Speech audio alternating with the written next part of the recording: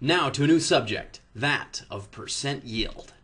When we run reactions in real life as chemists, we almost always make less product than we would calculatedly make. It's kind of frustrating but true. So we accordingly report something called a percent yield to quickly communicate to others how efficient a particular reaction is. Here's how that works. To determine your percent yield, 1. Balance the chemical equation. 2. Convert everything to moles or millimoles. 3. Determine which reactant is your limiting reagent or reactant, as we just discussed. 4. Calculate the amount of product that would be formed from your limiting reactant based on the equation stoichiometry. This amount is called the theoretical yield.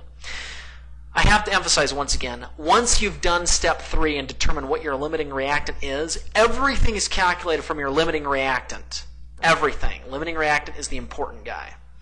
Step 5 is we then calculate our percent yield by using this equation. Percent yield equals actual divided by theoretical times 100. Where actual yield is the amount of product that you actually got, which is usually given to you in the particular problem. Let's take a look at one. Back to our example, bromobenzene and benzene. Question A, when 30 grams of benzene react with 65 grams of bromine, is that different? Yeah, it is, because in the previous example, I said you're reacting 30 grams of benzene with excess bromine. In this particular example, I'm not telling you who's in excess. You have to figure it out. What's the theoretical yield of bromobenzene? And part B, if the actual yield is 42.3 grams, what's the percent yield? We'll go ahead and tackle this together. Once again, the first thing we need to do is balance the chemical equation.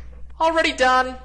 Now we convert everything we're given into moles. I got 30 grams of benzene. How do I convert that into moles? I put grams of benzene in the denominator, moles of benzene in the numerator. And note, the formula weight of benzene is 78 grams per mole. Times that through 0.39 moles of benzene. Same thing for bromine. 65 grams of Br2. 1 mole of Br2 weighs 160 grams. Each bromine is around 80 grams. And there are 2 of them in each molecule. I times this through and I discover 65 grams of bromine is the same as 0.406 moles of bromine. Now I get to the next step. I have to determine which of these 2 guys will run out first based on their ratios. You'll note that benzene and bromine are present in a 1-to-1 ratio in this reaction, which means that if I had 1 mole of benzene, I need 1 mole of bromine, and vice versa. In this particular case, I don't have 1. I've got 0.39 moles of benzene and 0.406 moles of bromine. If I've got 0.39 moles of benzene, how many moles of bromine do I need? I need 0.39 moles of bromine. If I've got 0.406 moles of bromine, how many moles of benzene do I need? 0.406 moles of benzene. How many do I actually have? I've only got 0.39 moles of benzene. So who runs out first?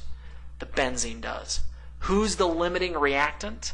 The benzene. Hence, all of my calculations are going to be done from the benzene, 0.39 moles of benzene. And the bromine is said to be added in excess. The question asks me the theoretical yield of bromobenzene. I've got 0.39 moles of benzene.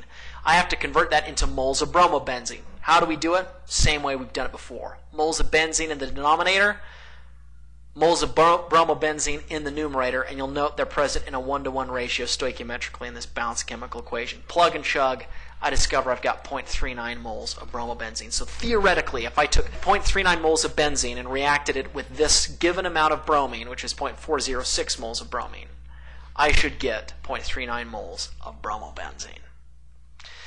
Now, to the final question. If the actual yield of bromobenzene is 42.3 grams, what's the percent yield? How do I determine that? Convert everything to moles. 42.3 grams of bromobenzene, using the formula weight of bromobenzene as being 157 grams per mole, is the same thing as 0.269 moles of bromobenzene. So once again, we calculated, in this particular circumstance, we should have gotten 0.39 moles of bromobenzene, but all we got was 0.269 moles of bromobenzene. What's my percent yield? Well, percent yield is actual divided by theoretical. In this particular case, I actually got 0.269 moles, and I should have theoretically gotten 0.39 if everything went perfect. I divide one by the other, times it by 100, and I get a 70% yield. Not a great yield, but not a bad yield either. Which brings us to another great lecture problem. I'm not going to do it, but I'll let you see if you can tackle it.